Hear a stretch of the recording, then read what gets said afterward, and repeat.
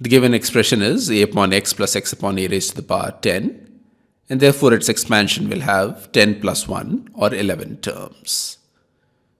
Therefore, the middle term in the expansion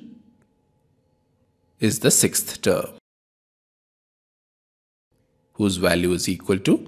10 choose 5 multiplied by a upon x raised to the power 10 minus 5 multiplied by x upon a raised to the power 5.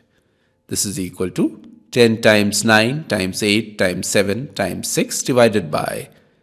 1 times 2 times 3 times 4 times 5 multiplied by a upon x raised to the power 5 multiplied by x upon a raised to the power 5. Terms with a and x cancel out, and the constant terms also simplify, resulting in 3 times 2 times 7 times 6, which is equal to 252, which is the required answer.